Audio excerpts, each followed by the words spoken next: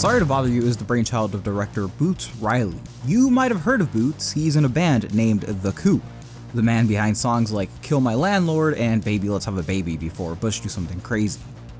Being communist with no reservations, Boots created one of the most satisfying anti-capitalist films we've seen in over a decade. To summarize it quickly, and movie spoilers ahead if you haven't seen it, it's on DVD so you really have no excuse. Cassius Green, threatened with eviction, takes a job at a call center.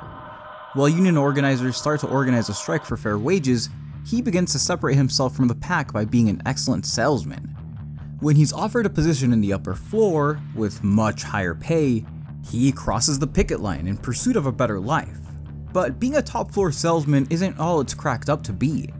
His new job has him literally selling death in the form of drone strikes and military equipment. Even worse, one of the company's biggest partners is Worry Free, whose workforce comprises of domestic slave labor. Their appeal is in the name. You sign on for a life of servitude, but you get free housing, free food, it's worry free. The already absurd movie takes an even weirder turn when Cassius attends a wild rich people orgy party hosted by the CEO of Worry Free, Steve Lift. Steve likes Cassius and wants him to join in on the company's newest project. But before he can give him his spiel, Cassius accidentally stumbles into horse people. Freaking out, he gets convinced to stay through the presentation to make sense of the situation. As soon as it's over, CEO Lift delivers the most important line in the film. So you can make more money? Yeah, basically. I just didn't want you to think I was crazy. That I was doing this for no reason, because this isn't irrational.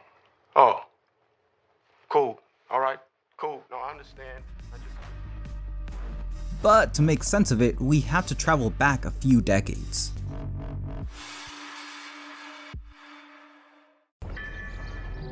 In 1989, a British sociologist by the name of Zygmunt Bauman was fed up by the absolute state of sociology.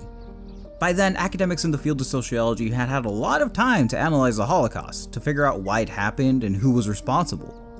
But according to Bauman, they had done a piss-poor job of finding answers.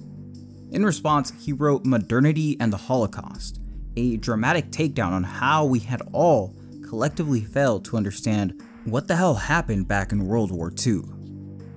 The Holocaust is a dark stain on our history. How is it possible that in the age of the automobile, skyrocketing quality of life, a progressive era where we had conquered slavery and other societal blights, how is it possible that one nation set out to murder 12 million people? It doesn't make sense. A popular explanation is that this is one example of a larger history of Jewish oppression, a nasty case study on the extremes of racism. Anti-Semitism has existed as far back as Jewish people have, so it's an easy connection to make. It only needed a particularly devilish man in Hitler to stoke the flames. Another approach is to take a more Hobbesian look at things. There is no shortage of reasons to think people are naturally inclined to do evil things. If one takes this view, it falls on the shoulders of civilization to prevent the excesses of humanity. Hitler's regime was the human will unshackled, a rampaging force for conquest. In this case, it was our collective failure to restrain ourselves that caused the Holocaust. In both cases, the Holocaust is characterized as a mistake. But Bauman disagrees entirely. He argues that the Holocaust was the culmination of everything modern society was. To help us out, Bauman illustrates a metaphor. Modern culture is a garden culture. It defines itself as a design for an ideal life and a perfect arrangement of the human condition. Modern genocide, like modern culture in general, is a gardener's job. It is just one of the many chores that people who treat society as a garden need to undertake. If garden design defines its weeds, there are weeds wherever there is a garden, and weeds are to be exterminated. They must be segregated, contained, prevented from spreading, removed, and kept outside the societal boundaries. If all these means prove insufficient, then that means they must be killed. It's in this light that we can understand atrocities not as tragic errors on the way towards progress, but as culminations of ideas and processes that encompass a society. The Holocaust was awful because it carried the tradition of the modern age to its logical conclusion. Now, when the CEO said this, the audience at my theater burst out laughing. One person even shouted, "No, it isn't," when he said it was rational. And the response makes sense. We're primed to look at these movie villains as isolated cases of extremism. You know, maybe the CEO of Worry Free saw his parents die when he was a child, or his people were exterminated on some distant planet. But I think Boots Riley chose this as a more than a simple gag line. Like every modern tragedy, the Worry Free Corporation is the climax of everything the world of the movie had been working up to. Corporations with unlimited wealth and power, drastic inequality, racialized poverty, obsessively male and competitive workplaces, and media that serves only one purpose: to pacify the viewer. Genetically modified superhumans that work to balloon shareholder profits is rational, and that's the scary part. So the question is this realistic? Is worry-free in our future? Yeah, no. The return towards slave labor in the United States would be a reversal of everything that's been happening for the past half-century.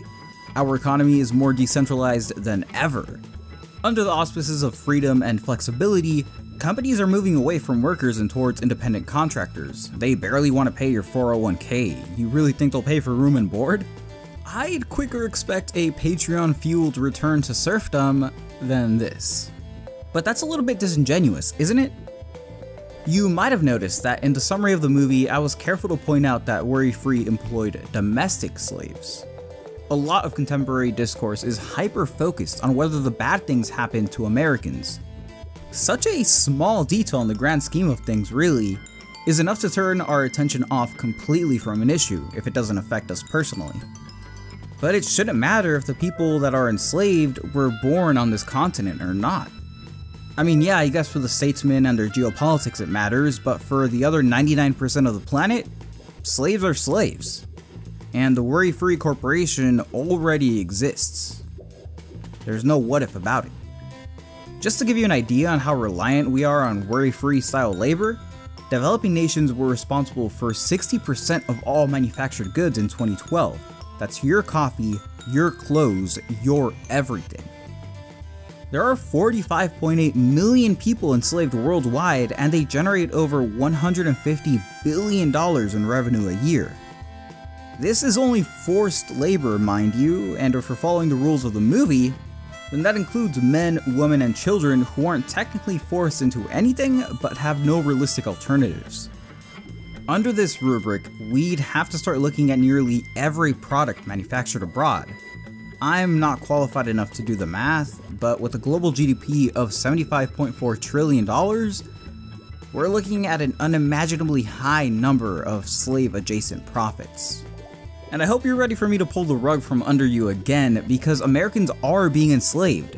Don't take my word for it, take the Constitution's. Prisons have become slave empires, with the US housing around 22% of the world's prison population, despite having only 4.4% of the world's population. Our slaves do everything, from work inside of the prison to farm and factory work for for-profit businesses.